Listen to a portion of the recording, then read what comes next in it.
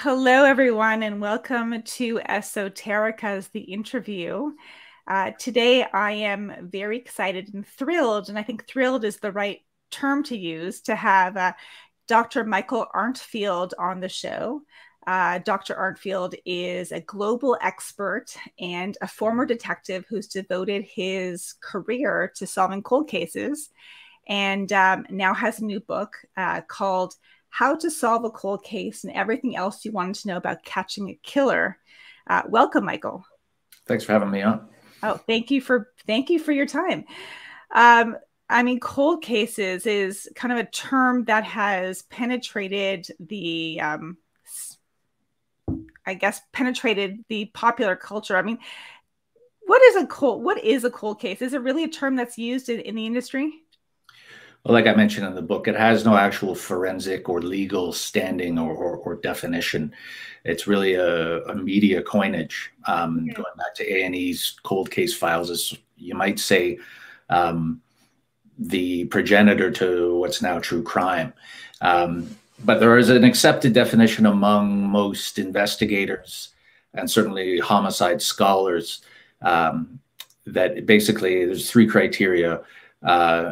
So the actual term for a cold case would be unresolved homicide. So what you have is an unresolved homicide where there's not been any substantive action. The investigative log has not been updated in at least 12 months. There are no outstanding pieces of evidence that you're waiting on. So no lab report, no DNA report, no video, that you're expected to be formatted and sent to you. And the original investigator is no longer attached to the case. They've transferred out, they've retired, they've died. So you can see, based on, if you have those three things going on, that really a case could be cold after a year. You'll hear a lot of police departments say, no case is ever cold. And yes, this is 48 years old, but it's still not a cold case. Well, it is. It is. When the last time someone was interviewed? When's the last time you retested an exhibit from that maybe could yield DNA based on current adequacy standards? So, when you've got those three, it's cold, whether you like it or not. Right. Now, in your book, you talk about, which I thought was fascinating, about. And I guess this also ties into the fascination with serial killers, with cold cases. I don't think you can really turn on the television or turn on whatever streaming service you have without coming across some fictional account of a serial killer or cold case. But you talk about this public responsibility and about this bill that your nonprofit put forward that wants to assign cold cases or have other agencies pick up cold cases. Can you talk about that a little bit? So the group to which I belong, the Murder Accountability Project, this is a registered not-for-profit homicide think tank based in Washington, D.C., or sort of D.C. metro area. And we had proposed, received bipartisan endorsement from members of both the GOP and the Democratic Party under the previous president to put forward a Homicide Victims Families Rights Act that basically would allow not just cold cases, but unfortunately, most, again, police investigators are very committed, very conscientious, but there are cases out there that have just been bungled. There's no other way to describe them. And in those circumstances, the family, who, I can tell you, many cases are re-victimized through this process, would have the option of requiring that police agency with jurisdiction to at least open up the file and share the file with another agency. Now, whether that's another law enforcement agency, whether that's a group like the Murder Accountability Project or my Cold Case Society or the VDOC Society, which is based in Philadelphia, which I mentioned in the book, who are brought in on a voluntary basis by law enforcement. Sometimes this act would compel agencies to do stuff like that. If 10, 20 years goes by and nobody's even paying attention anymore, what's the harm? Right. Can you see a scenario in which that leads to crowdsourcing of crimes? Well, we have to be careful as to, this isn't just putting it out into the public sphere for commentary. This would be, we proposed a list of vetting criteria in terms of what types of agencies could get access to these files. So it's not just sort of like a book club.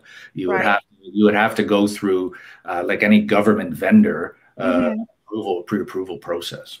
Right. I mean, it's fascinating, and I'm sure that would help. Now, what percentage of crimes? Because I mean, as a consumer of fictional media of crimes, what percentage of actual crimes or don't get solved? Because I mean, we're under the assumption, I think, with being inundated in the media, that they all do kind of get solved eventually, and that there's the kind of stereotype of the DNA being left at the crime scene, and someone's going to eventually make a mistake, and a very smart investigator will figure it out. But is that true in any way? Not really. So Yeah. we have to differentiate between crime and murders. So Right. crime generally, it depends on the category of crime, but it's widely accepted among criminologists that 2/3 of all crimes don't even get reported and are invisible to police. So Mm-hmm. if you're talking, 70% of residential burglaries get solved. Oh, that's 70% of the only 33% that are reported. So Right. murder, as I explained in the book, you would think that it would be tough to make a murder invisible to the police or statisticians, but it happens. There's an epidemic of what we call concealed or missing homicides, Right. misclassified, miscoded, whatever. Of the homicides that we know exist that are reported to police, since around 2016, and in fact, it bottomed out in 2020, just a Mm-hmm. little over half get solved. So you're looking at 1 in 2 killers never identified by police by the time they have to report this occurrence to the Justice Department. Right. So So that's not good. Some agencies are obviously better. You're looking at like an 80%, 85% solve rate. Some are far worse, right. and they drag down the national average as a result. Right. Now that's very that's enough to keep anyone awake at night. There's a term you use in the book, which I don't know if you coined it or it's a common term, but I found it quite heart wrenching, and it was the missing. Right. Can you tell me what that means? Well, this is in part, so I didn't coin that. This is, Yeah. I'm not sure who did, but it's been out here for some time. I talk about concealed homicides or crimes that, murders that don't end up properly coded or investigated. The missing are going to be represent a number of those. These are people who are missing, Mm-hmm. but there is no record of their being missing. So no one misses them. So they've been removed, typically against their will, from whatever world they lived in. But that world is so on the margins Mm-hmm. that there's no job that they don't show up to that someone takes notice. There's no family member or friends checking in on them to take notice.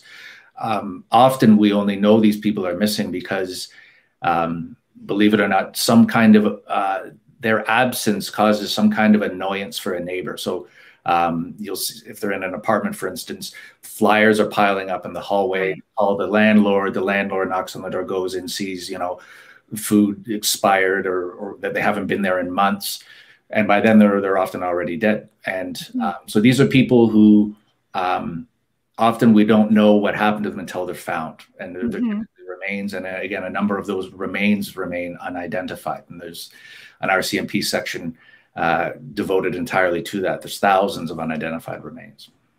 Actually, there's a chilling story that you recount in your book of a gentleman who had just recently left jail and was mentioning that his mother and sister had stopped visiting him and couldn't find any evidence what happened to him. I mean, I guess it's sad, but is that common that two people, a mother and daughter, I mean, there would be no records of them? No one reported them missing.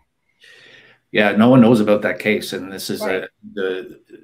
the value I think that the book will impart is that, I mean, a lot of these cases are ones I've investigated firsthand, never publicly, talked about before, and ones like this one, where, you have a high school age female and her mother who's employed full time in a suburban house with a group of friends, a doctor, a dentist, a boss, classmates, teachers, and are murdered.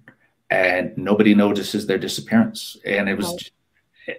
so if it can happen to them, imagine what the person with mental health issues and addiction issues who has unstable housing and no job.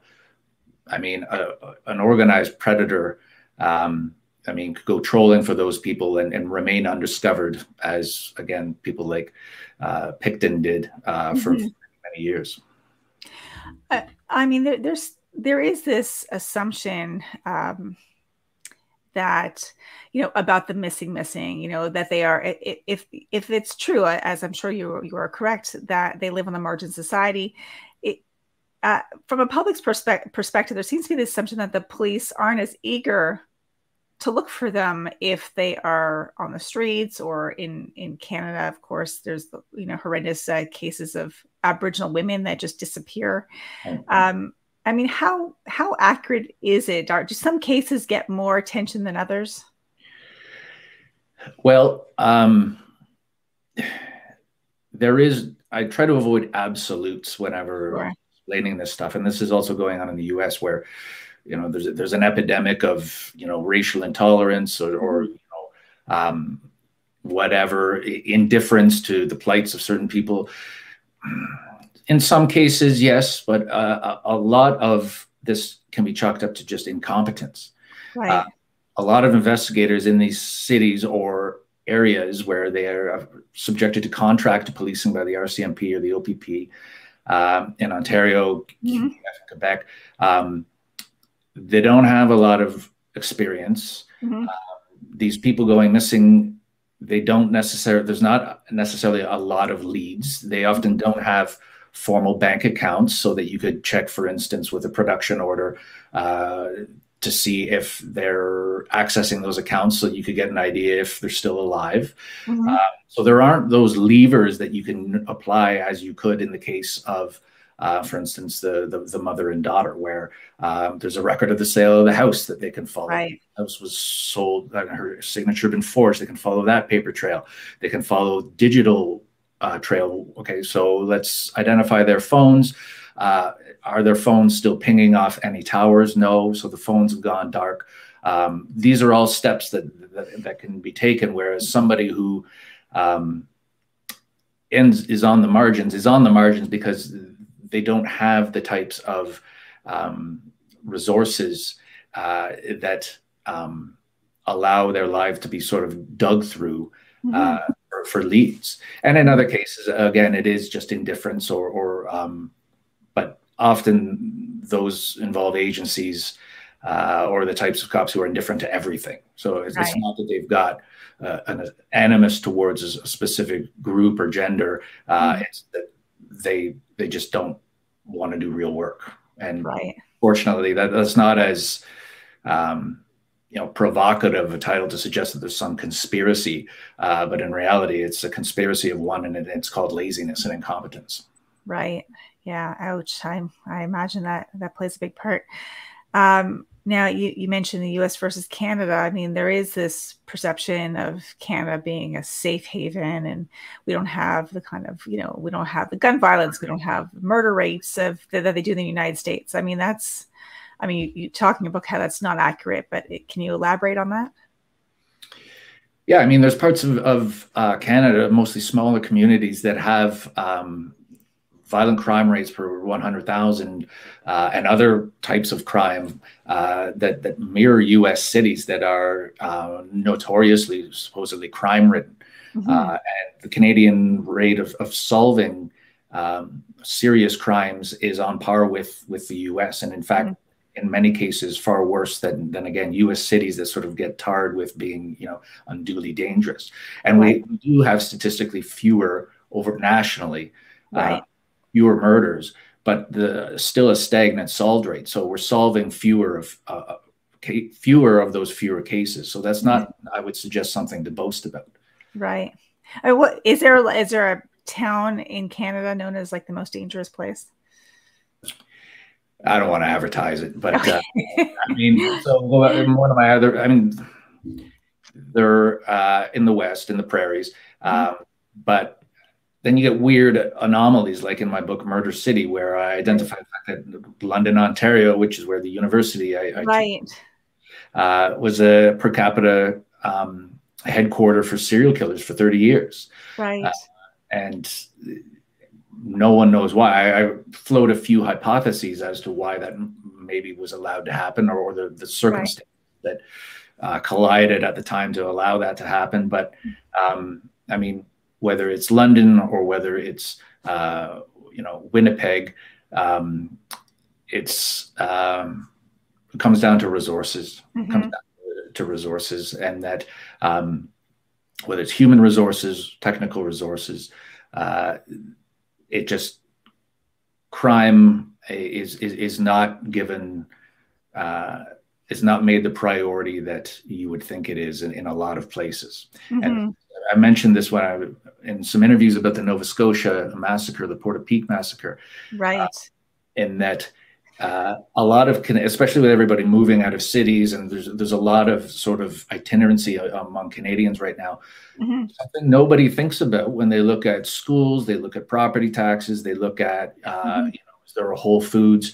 If you live in a community where there's contract policing, and we see this in the inquiry, where you're talking about threadbare police departments run out of detachments that are typically at skeleton crew staffing.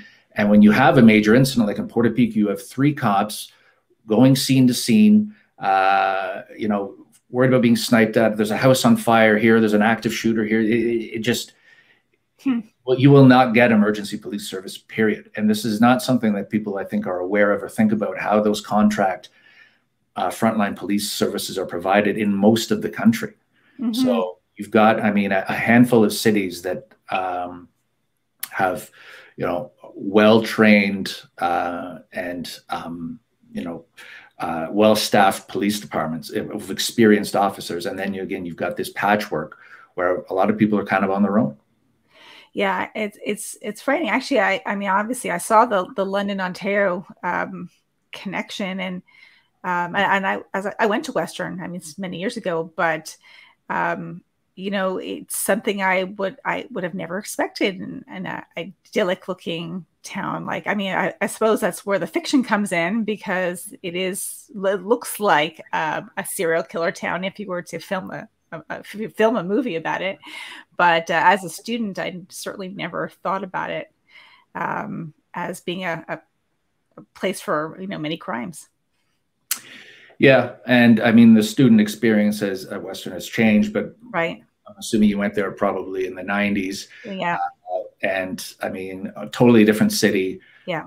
And a totally different student experience, where this is where Western and a couple other universities have this reputation where basically you're under the dome. Basically, you live sort of on campus and in the sort of run of bars and student neighborhoods around it. And it's a simulated sort of adult middle class experience, but that is not the reality for much of the city, and especially the city would be unrecognizable to you now if you came here.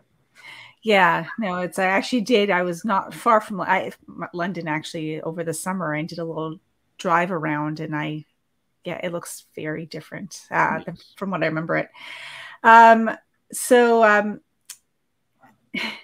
Now you mentioned one case, and I know you're not at liberty to speak about a lot of other cases, but it's interesting when you think about cases we don't know about and cases we do. And what comes to mind, obviously, being in Toronto, is the case of the Shermans.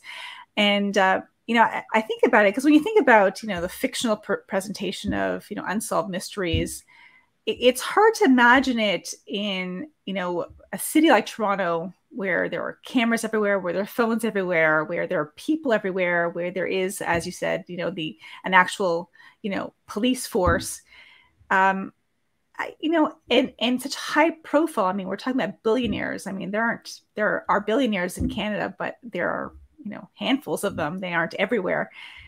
How is it possible that we have no idea what happened? Well, I'll say the same thing I said to you before we started. Kevin Donovan's book, The Billionaire Murders, is the definitive authority on this case. I'm not an authority on this case. I've some commentary generally, but in part, the mystery stems from, and this is explored in his book, the host of, because it is so seemingly impossible, Mm-hmm.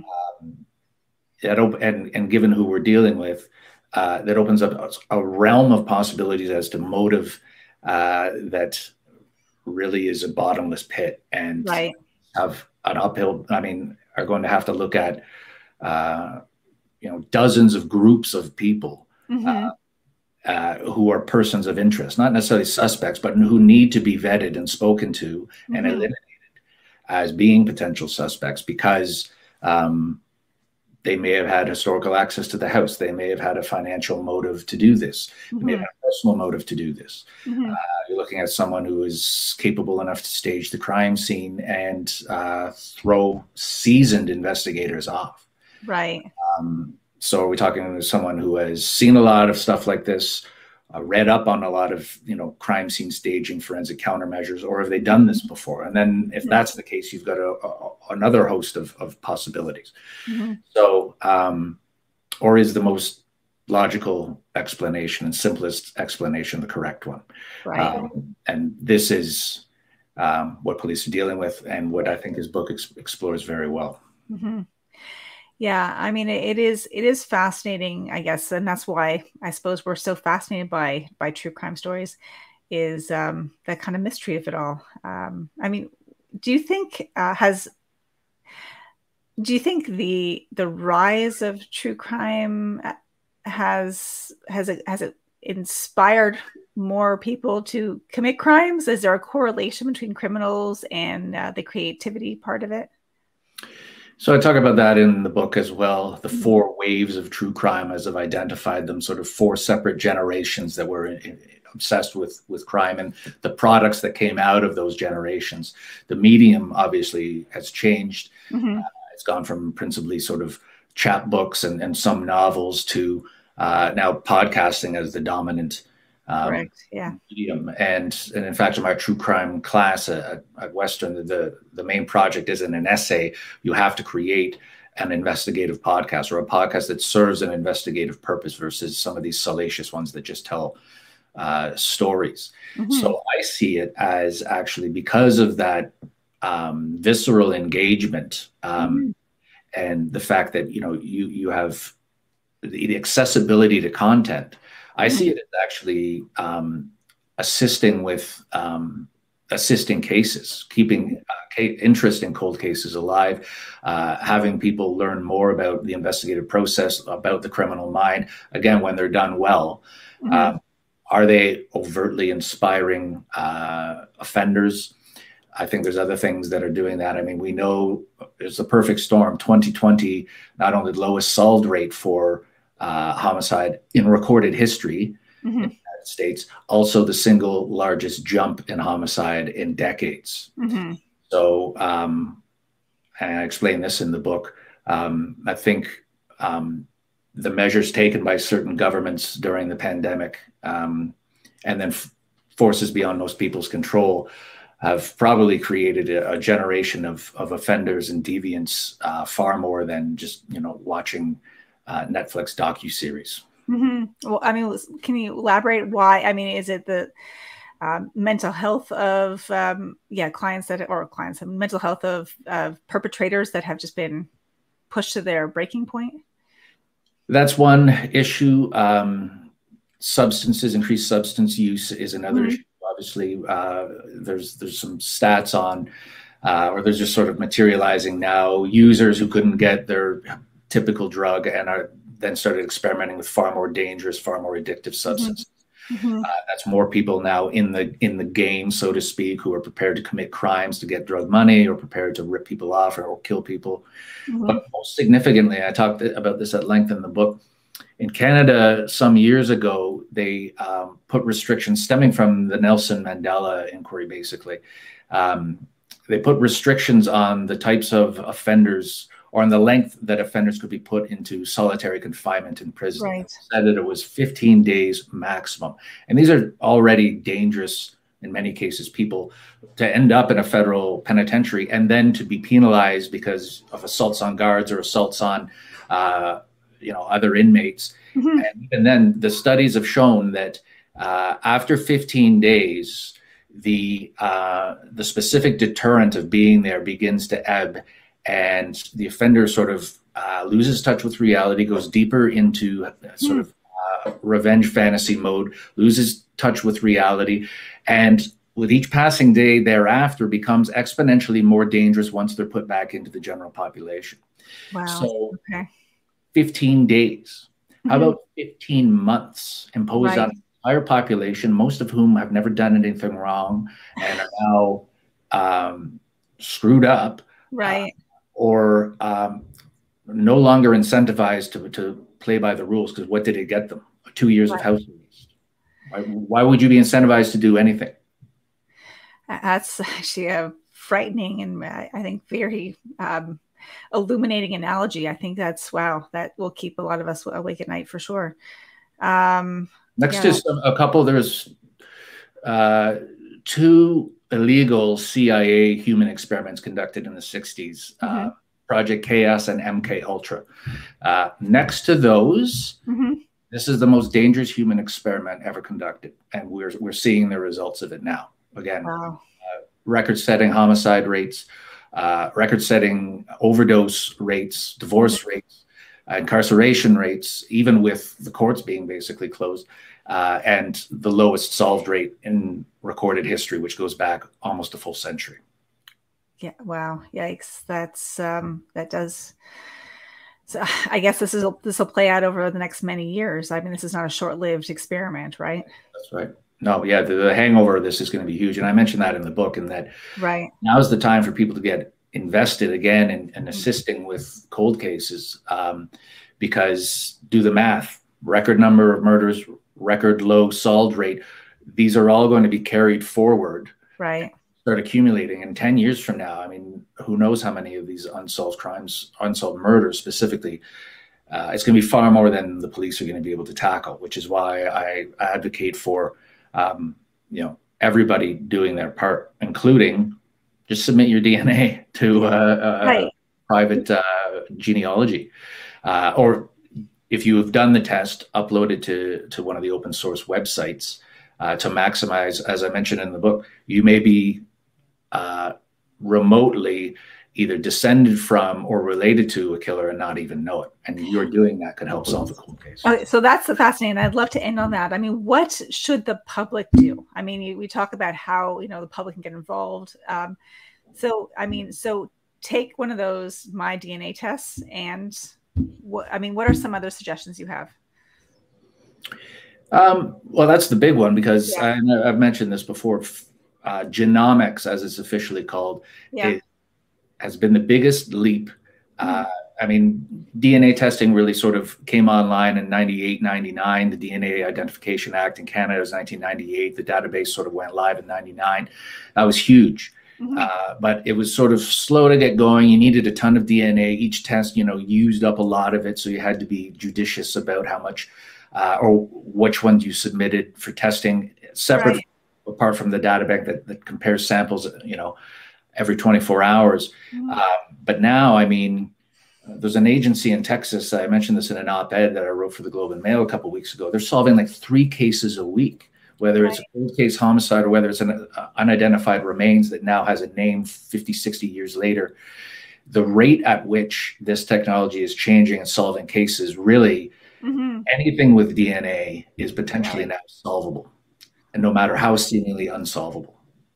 Interesting. Okay, so note to readers and listeners, upload your DNA.